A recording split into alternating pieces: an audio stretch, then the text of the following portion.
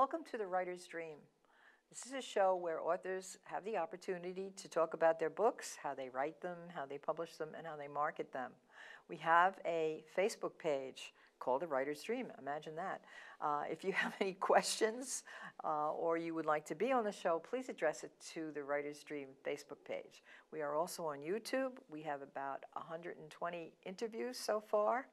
So if you are a reader or a writer and you're looking for writing tips or good books to read, visit our YouTube channel and you will see many, many interesting local authors. Today's guest is Darren Sardelli, and Darren Sardelli is the CEO of Laugh a Lot Poetry. He is probably the best children's poet on Long Island. Wow, that's a huge statement. Thank you, Linda. You're welcome, Darren.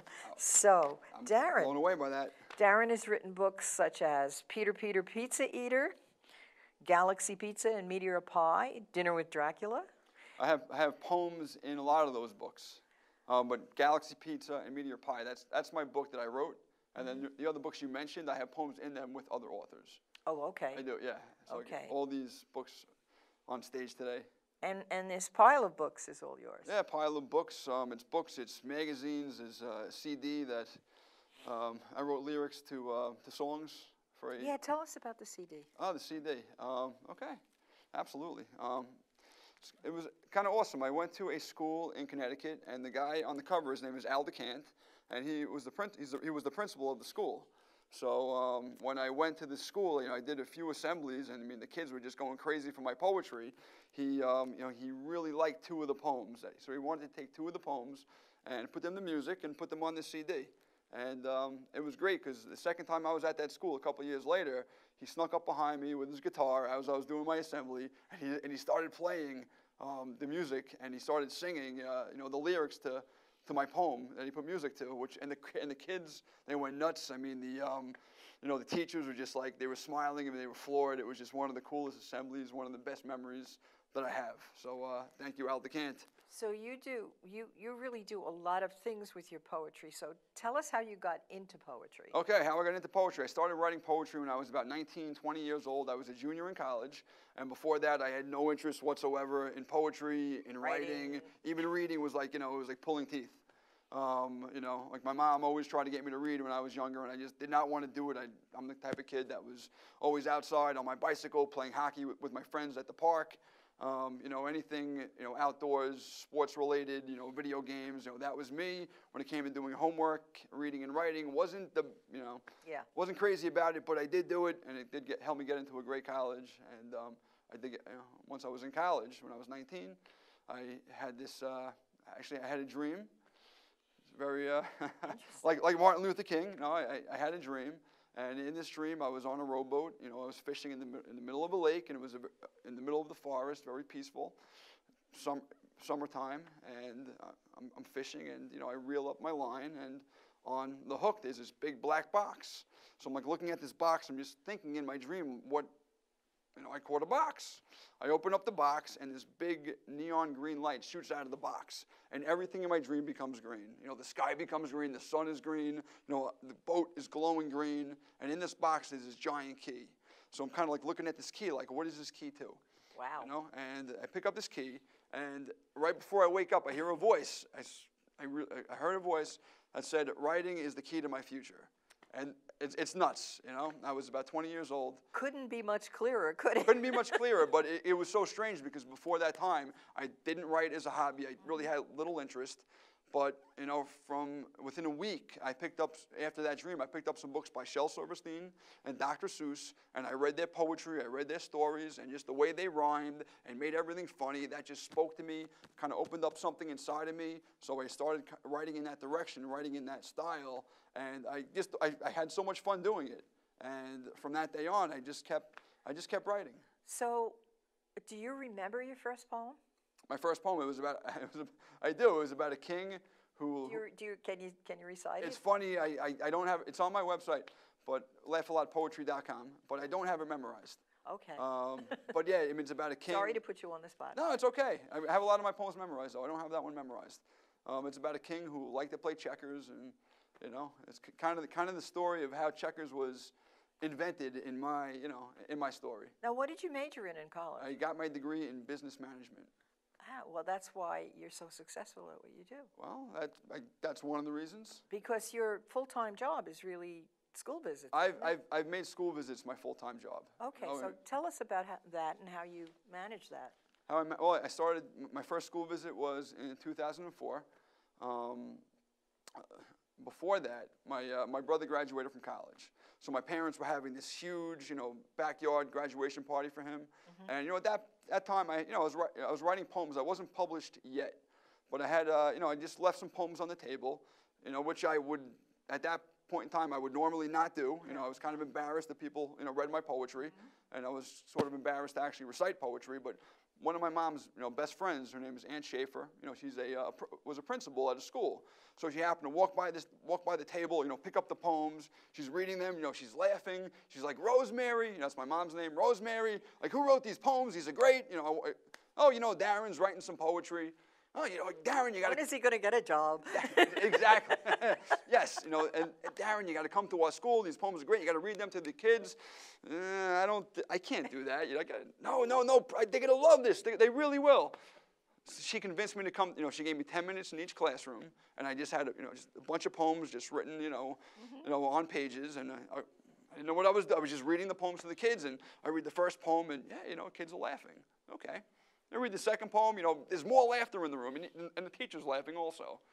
By the third poem, like one kid almost fell off his chair. Hooked. Yeah, it's like they wanted to hear more. And I was like, I had no idea what was going on. I really did not know, I did not know what was going on. But you've evolved this presentation into something I have. More educational. Absolutely. Yeah. It started, but that's how it started. And then, after going to, I saw that the classroom, the kids were having fun, they enjoyed it, so I started to do more classrooms. And then, the more classrooms I did, I was able to I took what worked and pushed away what didn't work, and I put together this interactive poetry show that I do in schools. I have, right now I have assemblies, I have a pre-K assembly, I have an assembly for the entire kindergarten, 1st, 2nd grade, an assembly for the entire 3rd, 4th, and 5th grade, assemblies for a 6th, 7th, 8th grade, all different assemblies, but very interactive, where I can just kind of get on their level and get them excited about poetry. And you really came into this at an opportune time because their music is rap music, which is a form of poetry. Rap, it is. No, sure they wouldn't acknowledge that. They wouldn't say it's a form of poetry, but it absolutely is. Yeah. It completely is. Some of it is great. Some of it's revolting, but some of it is. But but when you look at it, the way some of the rappers put their words together, it's really impressive. Even if the message may not be the best, the way they, yes, the words, the structure of the way they make it flow, it's really, it's pretty smart. Yeah, when I can understand the words and I listen to it, it's obviously a form of poetry. It is a form. It absolutely is. Sure. Sure. So you must have quite a following. About how many schools do you do a year? How many schools? Probably between 40 to 50 schools a year. No. So and I'm all over. I'm all over Long Island, upstate New York and New Jersey and Connecticut and Pennsylvania, Massachusetts. The furthest I've been so far is Austin, Texas. Wow. So that's pretty awesome. Yeah. It's amazing, Yeah. And the kids and just teachers, they respond so well to my poems, and I think they respond so well because I write about things that they relate to. Yes. Things that they really understand. My stuff is it's universal. Can I read this poem? The Parent-Teacher Conference. Is your mother a teacher? My mom is not. She's not a teacher, but every mother's a teacher. When you have 5 kids, yes, she's in a sense she's definitely a teacher. Because I think this is really funny. This is the Parent-Teacher Conference, right? And it's at the Parent-Teacher Conference. My father made a scene. He scared my 5th grade teacher with his mask from Halloween. She showed him all my science grades and said she was concerned, but he just stuck his tongue out when my teacher's back was turned. He drew a monster on the board and claimed it was her twin. He even shook her soda, which exploded on her chin. My angry teacher crossed her arms and said, "This meeting's done. I now see where he gets it from. You act just like your son." That's like that saying, insanity is hereditary. You get it from your children. Yeah. That's pretty funny.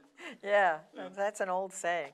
But that's an example of, and of course, obviously, having been a teacher for many years and doing parent-teacher conferences, which is our least favorite thing to do. Of course, I know it is. I hear a lot of stories about it in the Yes, teachers' lounges. I'm sure, because you always get a parent who is unhappy with you, and you are unhappy usually with the kid. So Right. not a good combination. Not the best combination. No. So But it makes for a great poem. yeah, it You know? it certainly does. So It does. So tell me about what's your favorite poem to read? My favorite poem, it's actually an unpublished poem. This poem is called If I Were a Door. Now, Linda, have you ever dreamed about being a door? No, that's not been one of my Not, aspirations. No, it hasn't been, right? What I do with my poetry when I write, I like to take an ordinary object and find ways to make it exciting in my poetry. So if I was at an assembly right now, I would say, okay, boys and girls, you see that plain, ordinary door over there? What's one thing we can do to make that door more exciting? So, a girl might raise her hand and say, we could decorate it with my favorite stickers.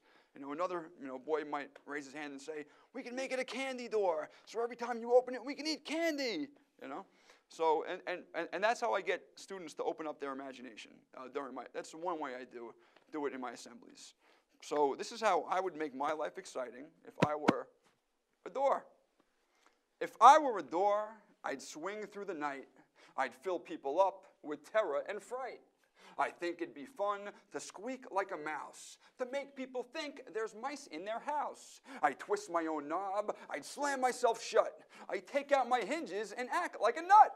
I think it'd be cool to jam up my lock and make people jump whenever I knock. If I were a door, you'd be out of luck. As soon as you're near me, I'd fake being stuck. There'd be lots of pranks that I could explore. Oh, life would be perfect if I were a door. So that's how I make a door exciting.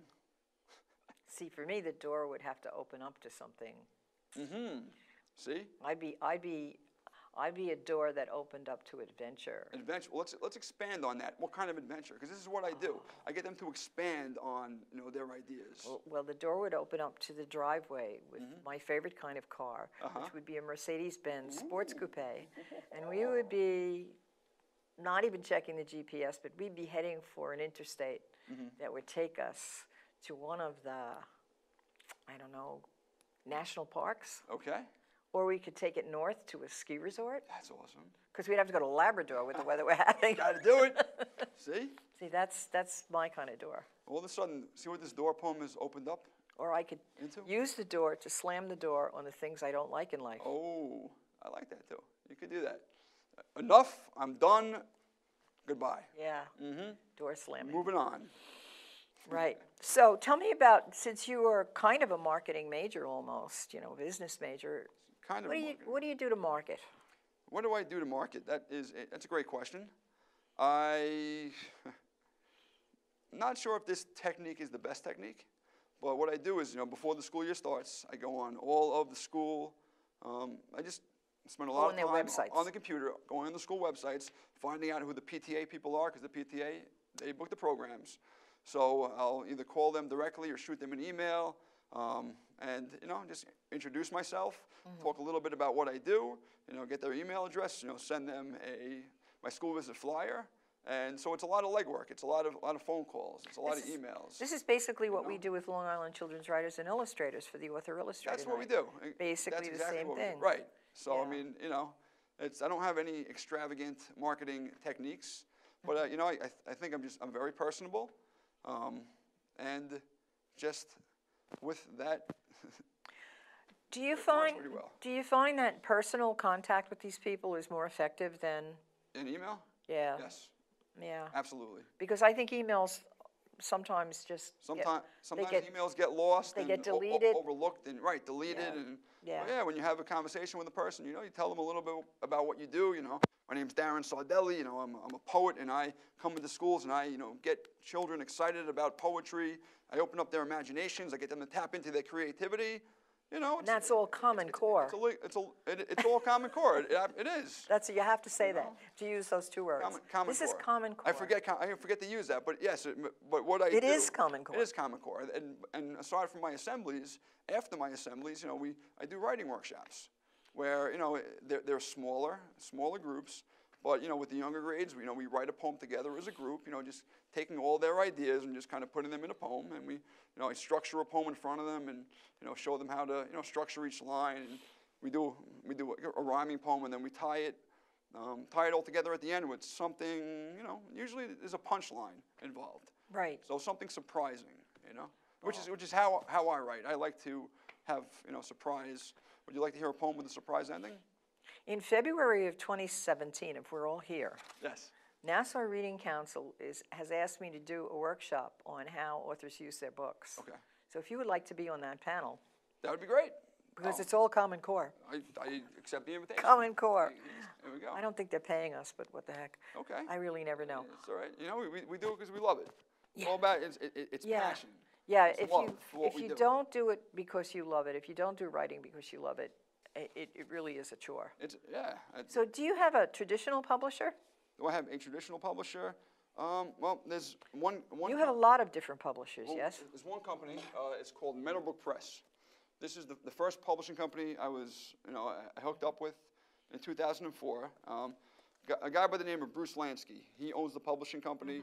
Like it's small press? It's actually a pretty big publishing company. Okay. It's huge. It's in Minnesota, and I met him at a Barnes and Nobles at a you know, book signing in New Jersey, and I just happened to have a bunch of my poems with me. Well, I brought a bunch of my poems with me, and asked him, you know, after he was done signing books, I introduced myself, and I asked him if he could just read some of my poems. He asked me to read them. You know, there was a crowd there, so I read them to the crowd, and you know, I mean, the kids were laughing, and the parents really liked it, and you know, there was one kid who just laughed so hard he was drinking milk and shot milk out of his nose, which was, I mean, Bruce saw that and he was like, wow, that's amazing. Perfect. So yeah, I mean, just from that, he said, you know, Darren, I love your poetry. You know, we're coming out with a book in about 6 months. It's just about done, but if we can squeeze 2 of the poems that you read tonight into this book, that would be phenomenal.